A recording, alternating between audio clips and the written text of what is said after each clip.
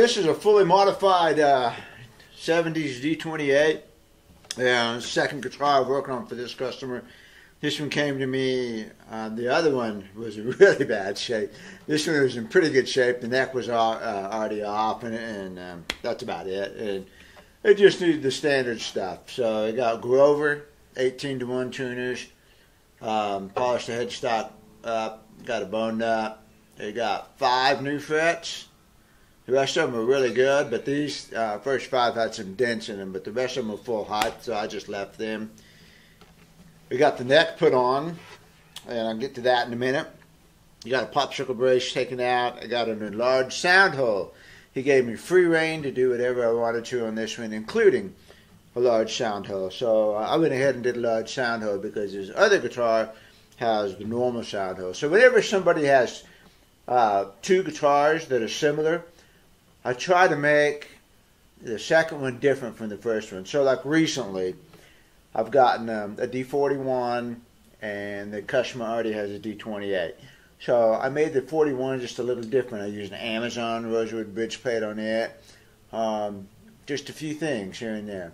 I did a Sunburst D28 and a natural D28 for customer.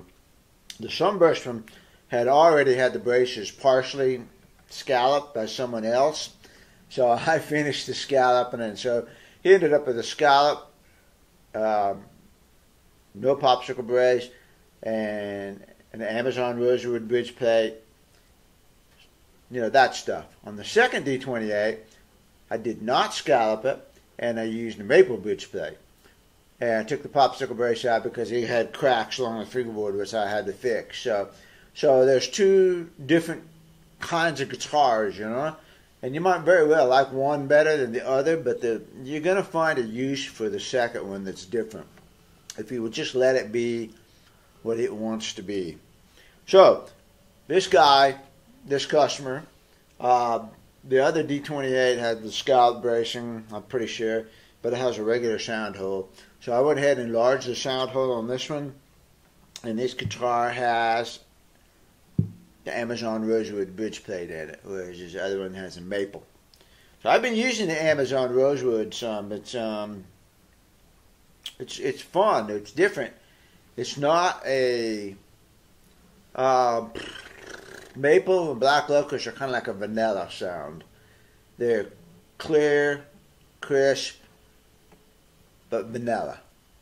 And the Amazon rosewood, or Brazilian rosewood, or Southeast Asian rosewood, or Honduran rosewood, any kind of good quality rosewood is going to add a tone to the guitar. And it's a little bit like, you know, a lot of people like the 70s, they get along pretty good with the big rosewood bridge plate, but I don't. I miss the response, and the Indian rosewood is dull sounding. So you kind of go that direction, but you get a brighter, crisper, meatier sound with it. I ran one in the shop D35, and man, gosh, I liked that. It just had such a powerful, meaty sound to it. It definitely flavors the tone, though. It's not a lightly delicate. It's not a pre-war sound. Let's put it that way, okay? It's not a pre-war sound. It is something else. There's a period in the late 60s when Martin used a small Brazilian rosewood bridge plate, and that's the kind of sound. Also, there's a video of me with a 65 D21 that belonged to the Buck Ramsey, and I had that guitar for 2 years and played it and thought it was just a powerhouse guitar. Well, when I finally got it into work on a couple years ago, I discovered that it had a massive bridge plate doubler here. And it was Brazilian rosewood, which was why it still sounded pretty good. I took out most of that, but I could not get it all. But anyway, I left a Brazilian rosewood bridge plate in it because that guitar had given me that kind of tone, and I wanted to keep that. So I've been using these fancy rosewood bridge plates a little bit, and I'm kind of liking what I hear, but it definitely does have a flavor. So because this is a different guitar than the other one, I wanted to make it different, you know, really different. So it's got, and I've never done this combination. I've never done a combination of a large sound hole and a rosewood bridge plate. And it's a small rosewood, you know. I mean, it's a small, you know, rosewood. In fact, this one's pretty small. And that's what we got here. Scalloped the braces, scooted the bridge back to get the intonation, of course. And then it's got Galalith bridge pins from StMac, which is nice hard plastic. They're just like the antique acoustics, except that they got a little bit of grain on them and stuff. But I can't get the antique acoustics anymore, so I've been using quite a bit of these. Got a nice saddle height, not too tall, not too low. Good, perfect saddle height. I left the black pickguard on this one because, first of all, it's been replaced or it's been re-glued, and I don't remember. Maybe I did it. I don't remember, you know. But it's good. It looks good, and I don't mind a black pickguard. I mean, you got a black ebony fingerboard, you got a black bridge. There's nothing wrong with a black pickguard. It's classic looking, you know. It's like a Telecaster. It's like a black guard Telecaster. There's nothing wrong to me with the black pickguard as long as it's, you know, not warped or anything. And this one looked great.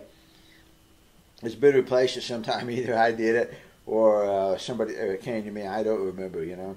But it's nice and flat. There's no cracks happening. I can see a little bit of glue around the edges. So it's been glued back on, which is perfect. Yeah, I'm leaving it. If the customer says, oh, let's put a 30s pickguard on there, you know, I guess so, but I'd leave it. You can't get the 30s color. This guitar has a wonderful neck on it. Man, this is just like the best of the 70s necks right here. Fat, chunky, slight rounded V. Just got the wonderful necks when they're right. Okay, I'm going to compare it with the stock, non-modified D-28 from the same, pretty much the same era. Okay, and I'll talk about that guitar later on. So here we go. Here's the A-B comparison.